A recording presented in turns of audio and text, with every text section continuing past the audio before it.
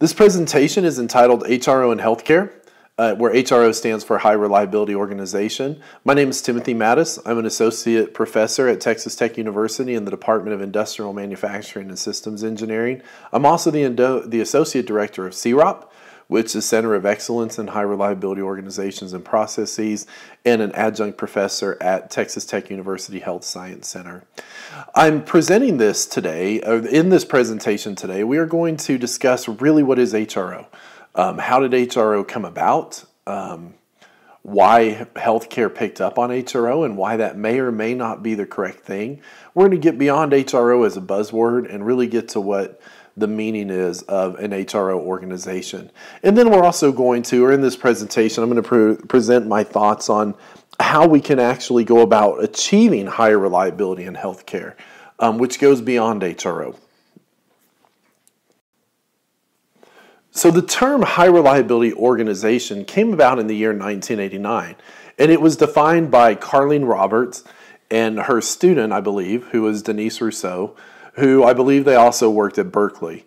And it was to define industries that met certain characteristics that operated reliably from year to year. Now, to go a little bit deeper into this, there is a theory called normal accident theory, which was postulated by a social scientist named Charles Perrow. And according to his theory, by looking at the complexity and coupling within an organization, you should be able to predict the likelihood of that organization having a failure, that those two characteristics should, in and of themselves, predict an organization having a failure eventually.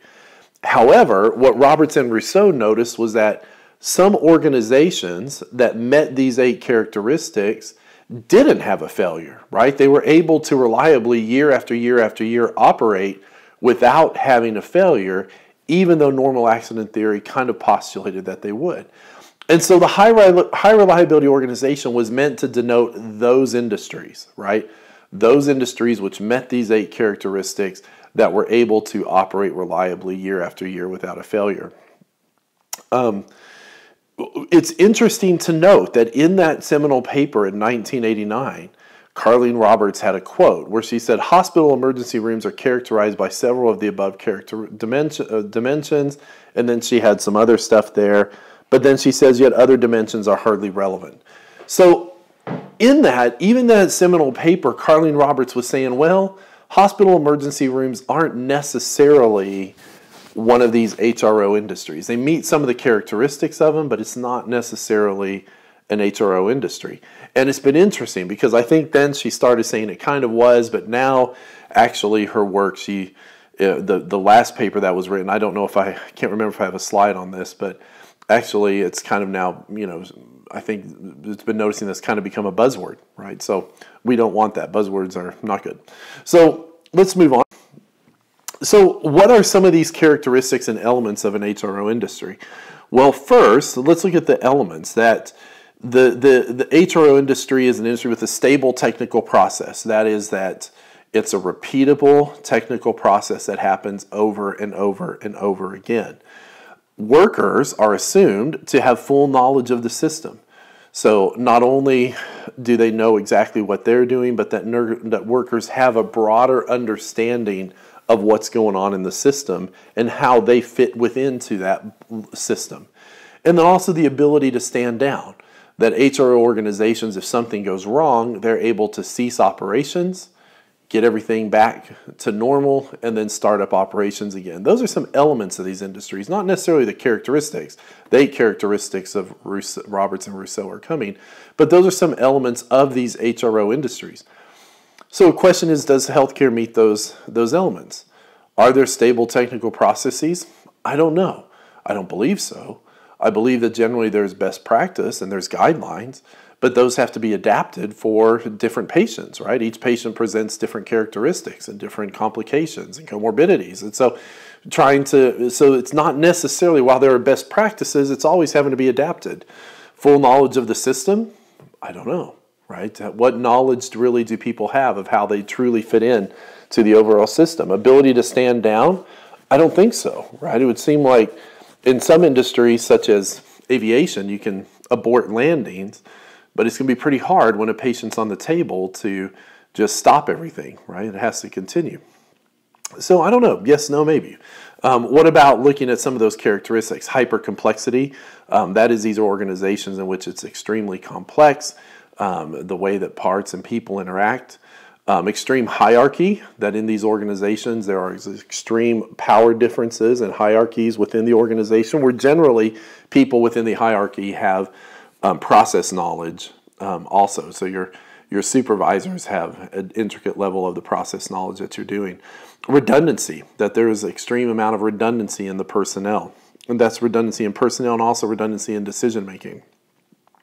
High accountability, that if something goes wrong, people are held to very high accountable standards. A tight coupling. What tight coupling means is that one process ends and another one immediately begins. That there's a high level of dependency between processes that are in series, and there's a high level of dependency which is also immediate. So things immediately trickle down, or if something goes wrong upstream, everything else downstream is almost immediately in trouble also. Immediate feedback. If something goes wrong, you know right away.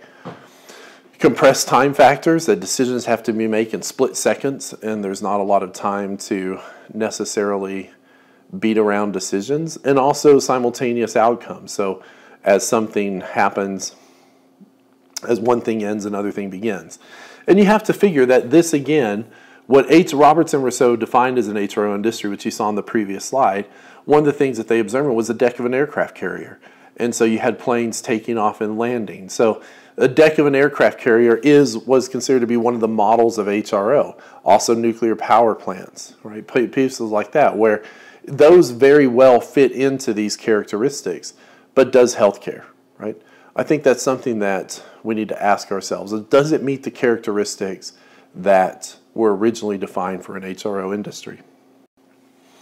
Now, following up on the work of Roberts and Rousseau, which was in 1989, there was a book written by Carl Weick and Kathleen Sutcliffe, who studied HRO organizations and observed that those organizations exhibited what was called a collective mind, right? So they took a closer examination of these industries that Roberts and Rousseau had pointed out to really look at what were their managerial practices, right? What were they doing? How were they managing the organization? What were the characteristics of their day-to-day practices that was getting them there? Now, again, we already talked about redundancy and things like that, but those are more characteristics. They were focusing, Weick and Sutcliffe, on the practices of these organizations, and that's where these 5 hallmarks come from.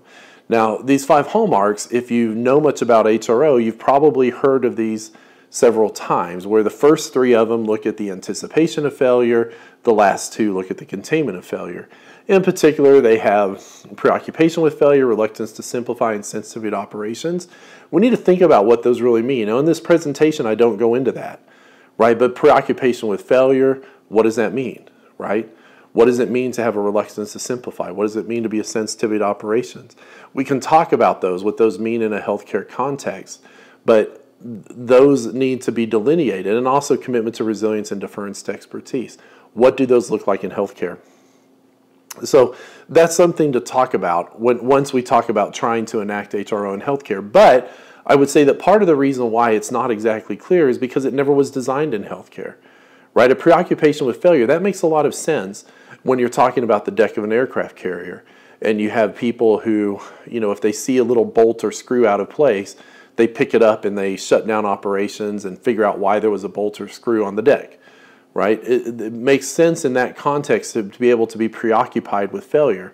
But does the same thing really make sense in healthcare? Right? Think about things like that. In this book, they present these hallmarks, and these are attractive. Right? So the good thing about this is they have been able to simplify it into these 5 points. And so it's easy to enact these across an organization. Also in this book, they present a self-attestment tool to be able to assess whether or not your organization, it's a leadership tool, whether or not the leadership feels that their organization is meeting these hallmarks. Again, keep in point that these hallmarks really are meant to develop a collective mind for the organization. That is, noticing that to be able for the organization to be safe, the parts of the organization must be reliable. right? And so by adhering to these hallmarks, the organization will collectively be able to notice when these small deviations in the parts are going on, which may collectively contribute to system failure. So there's a lot of positive points to this, because it does address complexity in a sense, in that complexity of localized interactions causing system failures, but and it's something that's easy to enact. And one of the things you see in industry and also in healthcare is that often you have these failures that creep up, and it's a lot of times a result because people haven't been vigilant, right? They let these things slip from their mind, and they get focused on things other than this. So HRO is good in the sense that it keeps people focused on, by living up to these hallmarks and looking at this to collective mind, it keeps them focused on the right things, right? Kathleen Sutcliffe said, and I was in a summit that she spoke, and she said that Carleen Roberts was very clear that the term high reliability organization was never meant to be a sticker, right? So Carleen Roberts never intended for an organization to say, I'm HRO and I'm not, right? It was never the intention for that. The intention was always to define a class of industries and to study those class of industries to understand what they did, not to be able to develop a sticker for other industries to say, well, I am HRO and you're not. I'm doing these hallmarks better than you are, so I'm HRO and you're not, right? That was never the intent. And again, we talk about buzz things as kind of maybe turned into that a little bit, but that, of course, was never the intent of what HRO was meant to mean. So how did HRO get into healthcare? Well, we've had an evolution. We had 1989, then 2001, and then in 2011, Mark Chasin, who was the president of the Joint Commission, and also, I think his name's Jared Loeb, they wrote some papers in which they promote the HRO hallmark as a means to reduce medical error and reduce medical error and increase patient safety. They wrote a paper in Health Affairs, and then a very popular paper in 2013, which is in the Milbank Quarterly, one which is often read. And he also in there has a healthcare assessment tool, a leadership assessment tool for healthcare leaders. So kind of borrowed the ideas of Wyke and Sutcliffe in their 2001 book, coming up with that assessment tool. It's interesting to note, however, that there was no scientific justification. In the paper that was written by Chasin and Loeb, it never really says in there, at least I don't see how it says in there, why scientifically what worked in these industries, or these 5 hallmarks in these industries, would work in healthcare, right? This lapse between, the disconnect between the elements and characteristics of an HRO organization and healthcare, which we saw in the previous slide, those were never addressed by him within this paper. And so it was more or less just saying, hey, it worked over here, why don't we do the same thing over here? Again, it's attractive. The 5 hallmarks are attractive because they're easy managerial tools, but those 5 hallmarks were specific to HRO organizations. There was no scientific justification of why they would also be applicable for healthcare organizations, which aren't necessarily meeting those characteristics of the HRO. They issued this leadership standard, LDO 30101, which doesn't necessarily state HRO in there by the Joint Commission, but I've heard JCO evaluators come and they, it's pretty clear that they talk to leadership and people about what HRO is, right? And they quiz them on their knowledge of HRO. And so it's something which they're expecting people to know, and their ascenders kind of address it. And they also have this ORO tool 2.0, which is meant to help people achieve the HRO within the healthcare organizations. Kathleen Sutcliffe, Payne, and Provenost, they wrote in a paper that evidence suggests that healthcare is starting to organize for higher reliability, and then they go on. But then Ellis goes on to say, regardless, high reliability remains elusive. So there's a recognition by the authors of this paper, with Kathleen Sutcliffe was one of the people that wrote this paper, that healthcare isn't quite making it. This was in 2017, so a very recent paper, that it's still not there, right? That they're starting to organize, but they're not quite making it. And then I guess I did make a note on this. I think I mentioned this previously, that it's possible that healthcare delivery interest in HRO is a managerial fashion that will fall as quickly as it has risen. And that was by Martelli, Rivard, and Roberts, where that's the Carleen Roberts who wrote that seminal paper in 1989, and she was part of this paper that was written in 2018. So there's some gaps, right? You can see obviously there's some gaps here. So why? Why are there the gaps? Well, I believe that we need to take a look a little bit more specifically at the differences between HRO theory and healthcare operations organizations. One thing, healthcare is a humanistic system. There have been lots that have been written about this, and it just makes sense that it's a humanistic system. It's a complex adaptive system. It's got organizational complexity in there. It is not a Newtonian system or a mechanistic system, which HRO industries were. So if you just look at how things operate at a nuclear power plant compared to how they operate at a hospital, on the deck of an aircraft carrier to a hospital, at the aircraft carrier, people know their roles, know their parts, very clear communication lines, extreme hierarchies. It's a very Newtonian system. Where in the hospital you have lots of different people, different actors, different characteristics, different responsibilities are all interacting together. It's a complex adaptive system. So in the complex adaptive systems, you have emergent phenomena, and in the Newtonian systems, you have cause and effect phenomena. So it's a different type of phenomena that arises than originally was conceived under HRO. Productivity and profitability. Many hospitals and healthcare institutions are driven by productivity and profitability. And that's not to be whatever, that's just the way it is. It needs to make money. And there's something, often there are programs, Lean Six Sigma, OR scheduling, many different programs which are continually implemented to try to increase productivity and profitability.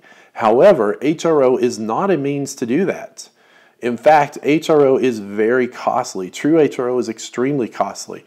You have to have teams, because remember, it advocates the rigorous study of near misses. And so you have to have teams who are rigorously studying near misses.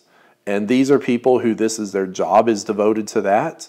It is something that is not cheap. It requires outside experts. It requires lots of time and focused attention. And the reality is, many hospitals or healthcare institutions simply don't have the resources to devote to that. It's different when we're talking about nuclear industries and we're talking about government industries like deck of aircraft carriers, where that's built into the system. But in a system that has to compete for money or has to compete for financial resources, or that has limited financial resources, that's a very limiting factor. There's very little training on HRO in day-to-day medical practice, and true HRO requires extensive training, right? I have some examples of when I've talked to people about it. One of the comments many administrators gave is, well, why don't you determine how you can teach our nurses about HRO and that? And the reality is, it's not about it. Yes, nurses, but also healthcare administrators need extensive training. Actually, everybody needs extensive training, to the point that most hospitals and most medical institutions are not able to commit the resources required for the training. Variability in core processes. Obviously, we hear this all the time. Every patient is unique, which it is. Where in HRO industries, however, there are scripted procedures, right? There are the product is a product. There is very little variation in the product of day to day, where in healthcare, obviously, that's not the case. Trade-off in risk and decision-making. Patient care is timely, right? You can't, when you're caring for patients, you can't necessarily just say, hey, I'm not going to care for you right now, right? Where HRO industries can stand down. They have the ability to just cease operations, fix what's going wrong, and restart. In healthcare, often management is by businessmen and women with no clinical background. Where management in HRO industries, it's typically done in the hierarchies by people who have years of operational experience. So a person your people underneath somebody generally, or the person managing somebody generally has extensive knowledge about what that person is doing. They've either done themselves that job for years themselves, or they have done their job so long that they know exactly what they're doing. They're not being managed by people who aren't one of them, who don't know their specific challenges. From my study, I would say that the incidence of consequential medical error on the order of 10 to the minus 1, with sentinel events being on the order of 10 to the minus 4, where the collective mind of an HRO is intended to manage inconsequential incidences on the order of 10 to the negative 1 to prevent errors of 10 to the negative 7 or much less, right? And these 1 in 10 million, not the 1 in, 1,000. So there's a real disconnect here, because often when people talk about HRO, they're like, well, let's reduce medical error. Well, what medical error are we talking about? Because it wasn't intended to reduce medical error that is just medical error that is consequential but not deathly. For example, I don't know, medical error using the wrong sutures or something like that. It's not meant to enforce engineered barriers like hand washing and things like that. It's not meant to enforce those things. What it's meant for is to rigorously examine those things to be able to prevent the larger errors where somebody dies, of the sentinel events or the high impact events. And the orders of magnitude are just much different between these organizations of what they're trying to achieve and what those events are. And also, medical error is viewed through the person, where HRO is focused on the system. Medical error generally focuses on individuals, where HRO doesn't focus on individuals so much as it focuses on the system. So there's a general resolution difference. I was looking through some articles about medical error, and this was very interesting. This was a paper that was done in 2008 in the Georgetown Law Journal, where these medical or these legal teams had doctors review cases, and in particular, they examined 1,452 medical malpractice cases. 889 were judged to involve injury due to medical error. Okay. Of those 889, 96% had contributing factors related to the clinician, 56% had related factors related to the system, and 70% had factors related to the system and the patient. So it's not just an error in judgment. Yes, error in judgments do happen, right? That there are errors in judgments made. And why are they made? Well, a lot of times because of cognitive errors and cognitive biases, which we'll talk about. But also the system, right? 50% of these had system-related factors. And as you can see here, some of those factors are teamwork and communication, lack of supervision, handoff, other communication problems, inadequate staffing, technology failure, fatigue, right? There were often many other system factors that contributed in addition to the error in judgment that was made. And HRO, it doesn't talk about managing, it doesn't look at managing these in the sense of breaking down individual factors versus system factors. It really just focuses on the system. Right? It doesn't look at the cognitive aspects that the provider provides. It doesn't look at patients being different. It just looks at the system itself and trying to rigorously examine near misses. So in the healthcare, the failures that are happening have many more diverse causes than just system factors. And we'll talk about that here when we talk about cognition. Okay, so I've pointed out, and hopefully it hasn't come across that I'm negative about HRO in healthcare, but I've seen many initiatives that have happened, and I've seen many initiatives fail, and I've talked to many people in healthcare about HRO, and I really honestly get the feeling that many of them don't understand very well what's going on. They're just focused on how can I make these 5 characteristics happen in my hospital to be able to reduce medical error, but not really understanding what's going on. So I don't want to be too negative about HRO, but I do think it's important to understand the whole picture. And I think that HRO can be a component of the path to higher reliability in healthcare. Certain aspects of it can be. However, I think there are different things that need to happen to be able to increase the reliability in healthcare, higher reliability. And by higher reliability, I'm really referring to organizational safety, that the lack of failures at the organizational level. The first of those being to support the cognition of care providers. This goes into that aspect that we were talking about of judgment errors. Most of those judgment errors are caused because of cognitive issues. Develop interventions that promote what was absent rather than what was present in cases of medical error, and also manage localized interactions towards reducing system complexity. So the first of these let's talk about, and that's supporting the cognition of care providers. And to do that, I want to use an example. And the example that I want to use is about children death in hot cars, or children's dying in hot cars. I didn't know until I studied this that on average there are a little over 30 heat stroke fatalities each year of children that are inadvertently left in parked cars.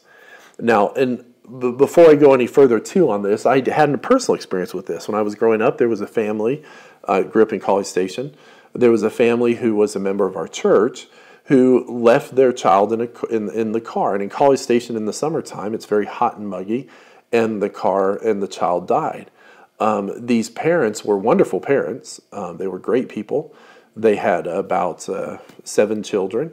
And what happened was just honestly, there was miscommunication. People weren't exactly sure. Everybody thought another person had gotten the child out of the car seat.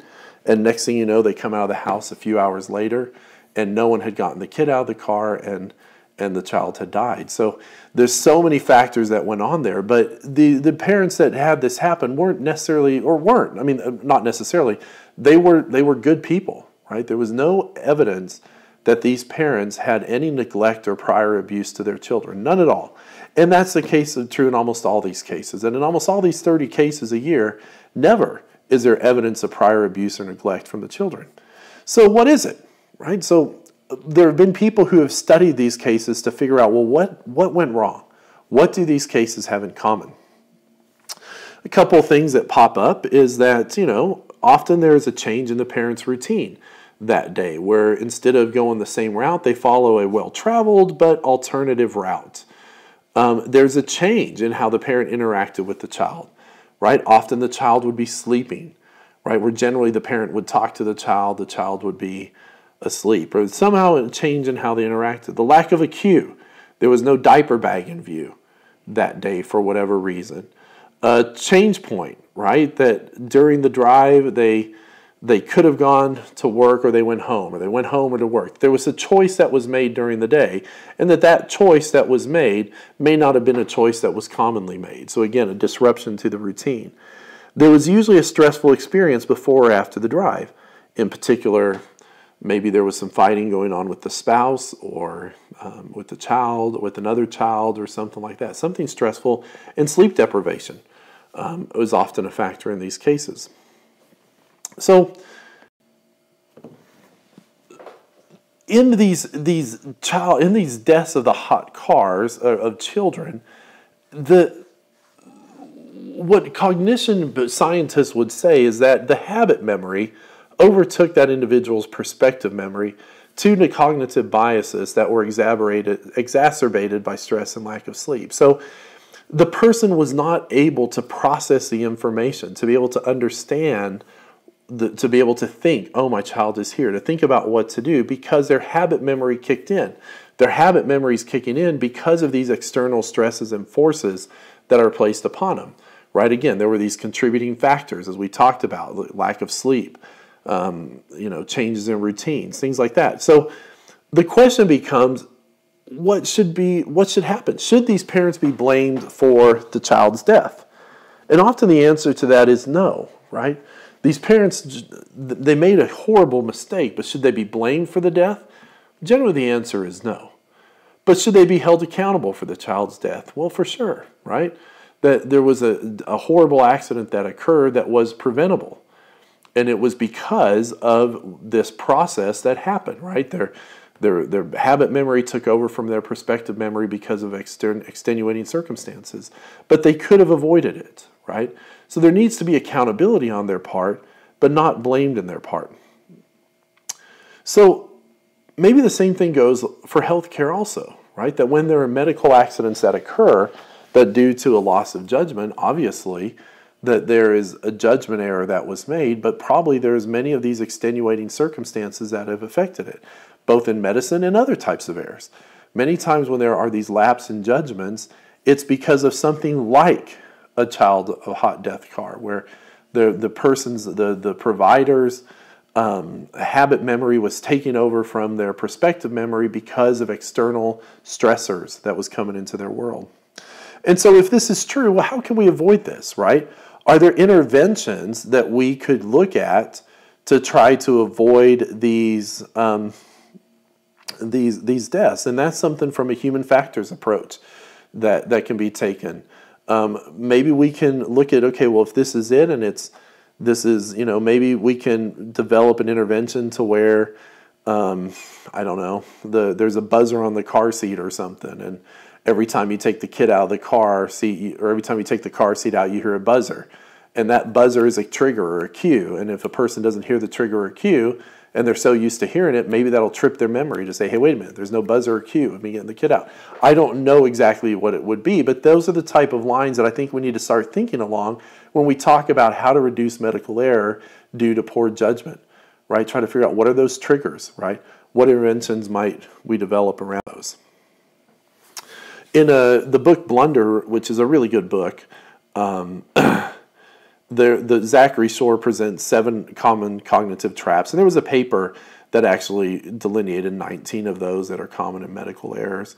And reality is there's hundreds of biases, right? In fact, there's so many biases that you can't necessarily enumerate them all. However, we need to look at those. What are those cognitive biases that enter into the care of patients? And what can we, if we can identify those biases and how those are leading to error, then what can we do about them? I think I like the book Blunder. He points out several, and one of them is confirmation bias, that we often search for what we want to find. The exposure anxiety, fear of being seen as weak. Cause fusion, focusing on one cause, ignoring others. Cure-allism, if it worked before, it must work again. He provides several medical examples from the healthcare world surrounding these biases. But that's something that, as an alternative to just HRO, really try to get a close examination of these. So, again, I think we need to re-envision the role and use of technology in healthcare. That we should reduce it. We should use technology to reduce the cognitive workload of care providers and to support the decision maker instead of trying to make technology make decisions for us. Or instead of relying on technology to make decisions or to, we should use it to support. So we should think about how can we do that. And I think that sometimes the role of technology has taken on an alternative path, that it's become a very big burden for care providers. In fact, you hear that all the time. Care providers say we spend so much time, and nurses, we spend so much time now interacting with forms and technology where before we used to be able to care for the patient. We can't think about the patient because we have to think about all this IT work now that we have to do. IT was supposed to, I believe, the original intent was supposed to help the care provider, but I don't know if it's doing that, right? I think we need to take a look at that, and we need to look at, can we use IT to help reduce the cognitive workload of providers, to let them focus their cognition on the care for patients. There was a really good quote from Stephen Kastner of NASA, where he says human minds create mental models of what something should look like. Computers only process information. And then he goes on, he says, we start with a creative, flexible, problem-solving human and mostly dumb computer that are good at rote, repetitive tasks like monitoring. So we let the dumb computer fly and the novel writing, scientific theorizing, jet-flying humans sit in front of the computer like potted plants waiting for blinking lights.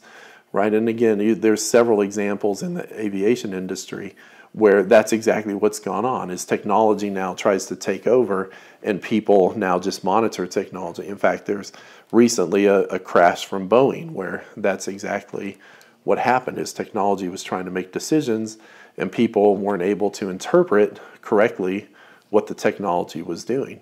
So we need to re-envision that, right? We need to be able to use technology appropriately to be able to help us make a safe environment. The next one, develop interventions that promote what was absent rather than what was present in cases of medical error. So there's a new push out there in the world of organizational safety for safety 2. And they delineate this by referring to safety 1 and safety 2. And this was by a guy named Eric Holognol. I don't know if I'm pronouncing that last name right.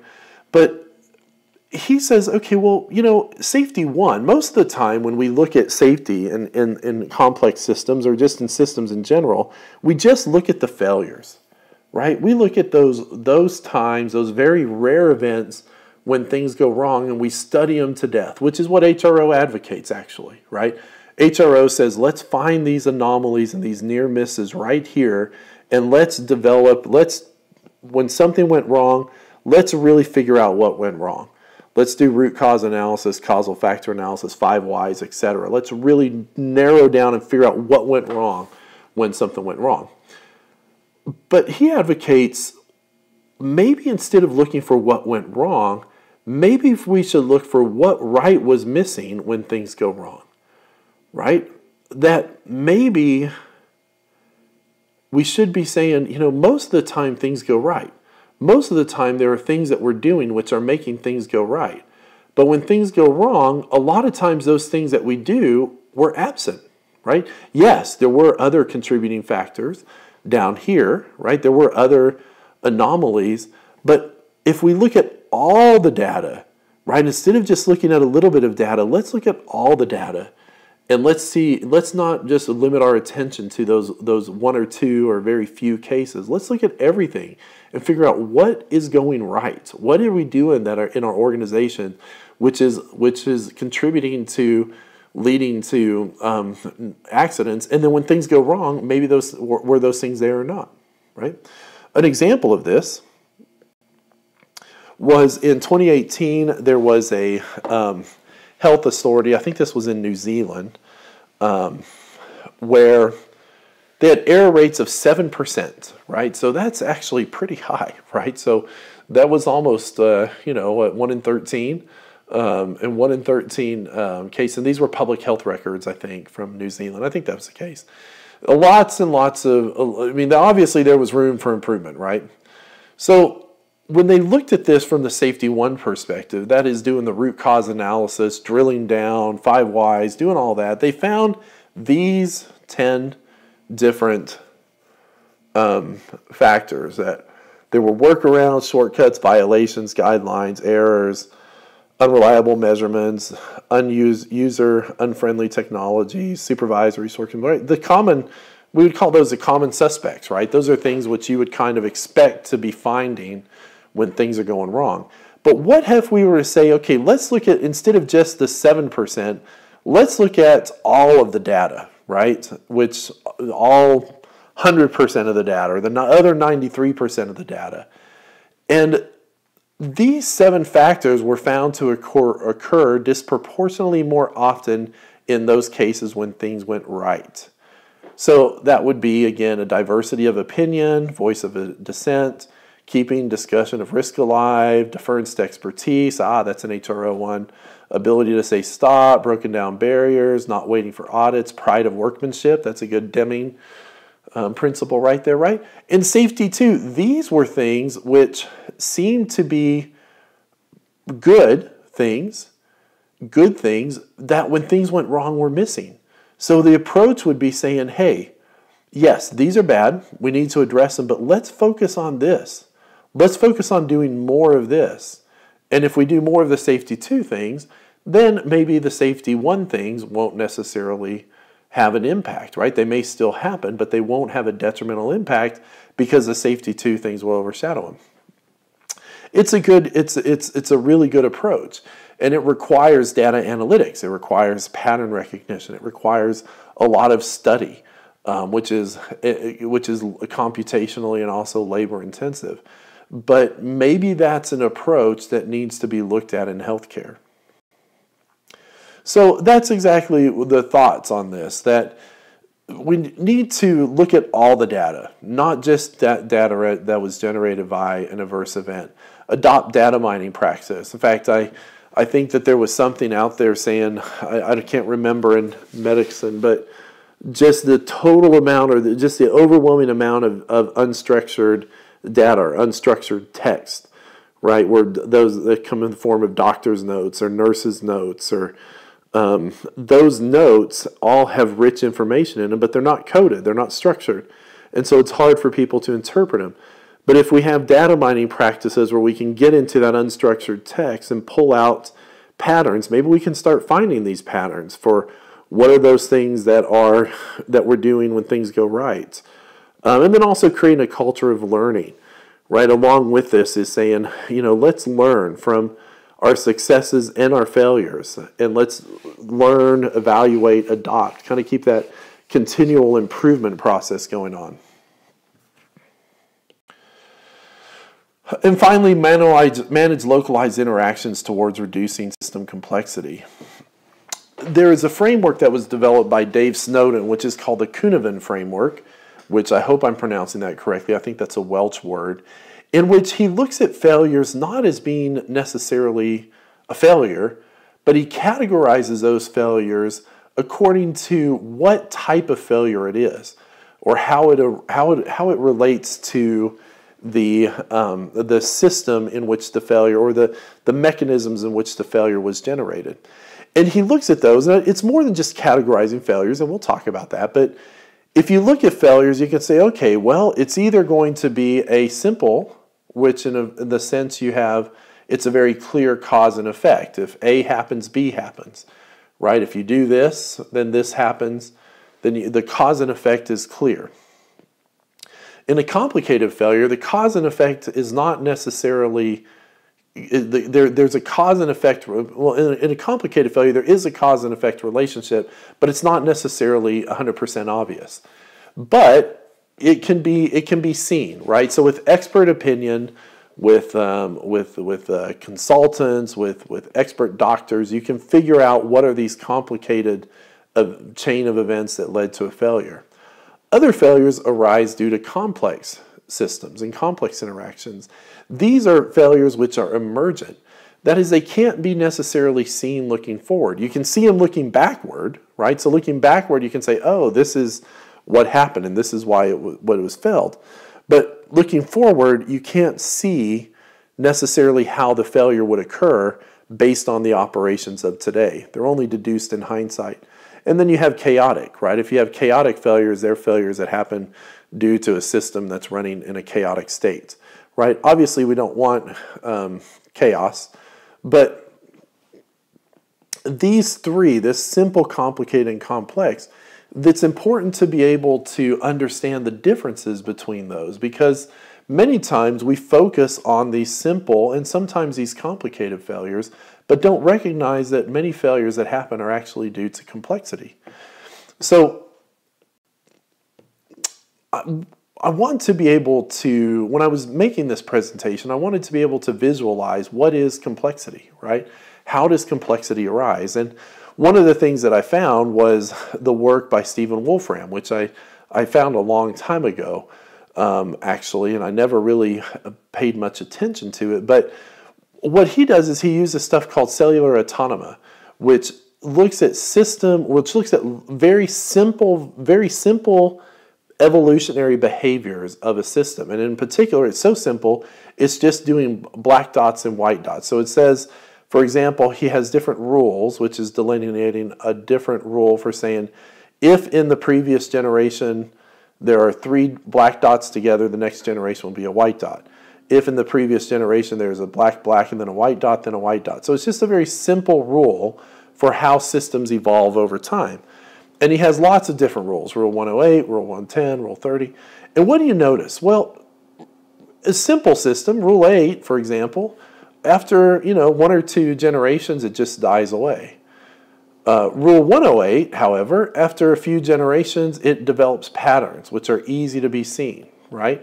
So these patterns are these complex, I'm visualizing it, I would say these are these complex patterns. You can see them, they're here, and you can see them, but you need to see it evolve over time. And it starts out, with at the beginning you have these different patterns, but then it just quickly converges to a recognizable pattern. In 110, Rule 110, you again have this pattern, but notice this is not so easy to look at. you can see that I have some order going on here, but then I also have some chaos. So this is an example of a complex system, and it arises from this pattern of behaviors. Again, it has black, black, black, white, black, black, black. You can see it's very similar to Rule 108. Where's the only deviation? Well, the only deviation is right here, right? That one little deviation in how the next one, right, compare that to that. That deviation there compared to that is the only difference, but it leads to a complex pattern of behavior where before we had a complicated system of behavior. And this is actually pretty cool, right? Because it keeps repeating over and over, where it like goes back and forth between patterns and chaos, patterns and chaos. And then of course you have like Rule 30 gives you just a lot of chaos going on here. So the point of doing this is hopefully to help you visualize this simple this one fact that if we disrupt local patterns of behavior, it may lead to complex, complicated, chaotic, or obvious system behavior. Right here, we just had a little disruption of behavior, but it led from a complicated system to a complex system. And when we talk about managing systems that are complex, we talk about managing local interactions. By changing local interactions, we want to try to drive the system to a state like this, or drive it from here to here, right? But we do that by changing little local interactions, not by necessarily looking for cause and effect, because this, again, is complex. It has emergent failures or emergent things that happen. It can't be seen right now. So if we want to make those things not happen, then we need to look at the local interactions and engineer those versus trying to engineer the system as a whole. And so in medical error, the causes of minor medical error, I postulate, are typically due to predictable, albeit complicated, causes, right? Those are minor medical errors, such as, again, something which isn't life-threatening to the patient, yet still a source of error. However, major medical errors generally, I believe, are due to complexity, right? They're in that Kuhneven framework of the complex realm. Things which, looking backwards, we're like, oh yeah, that happened. But looking forward, it was difficult to see how the patterns of behavior going on today were going to cause this event that happened, right? You can't see it. And so if we're interested in trying to reduce major medical error, instead of hunting for cause and effect, I postulate that what we need to do is experiment with these local interactions. Try to figure out which interactions can we play with such that we make our system go to a more stable state versus those that drive it to a chaotic state. And we do that at the local level, not at the cause and effect level of just trying to engineer barriers for known causes and effects. We play with local interactions to try to avoid a situation where we have emergent errors. So in managing complex systems, so it's different. Managing a complex system is different than managing systems that are not complex, right? So it's a different approach than is generally managing systems, and an approach which I believe, I don't have an MBA, but I believe is often taught in business schools. Managing a complex system is about learning to influence the dynamics of the system, not controlling the system, right? We're not trying to control the behavior of the system or force it. What we're trying to do is influence the system to a desired state. And there's a couple of features of that or principles that go around that sort of management. So the first is the shaping the vision, right, for the organization. Remember, people in the complex system, I don't think I mentioned this previously, but they will self-organize, right? That's one of the complex adaptive features, that these agents are individuals who have a certain degree of autonomy, who organize themselves. And if there's a goal or a vision, or if there's not a goal, in fact, not a goal or target, if there's a vision for the organization, then it helps people to naturally start organizing around the vision. This should not be a goal or a target, right? A goal or a target is horrible, where you have zero harm or zero deaths. Obviously, you don't want zero harms or zero deaths, but that's a goal, right? where the vision is more about this is where we want the organization to go.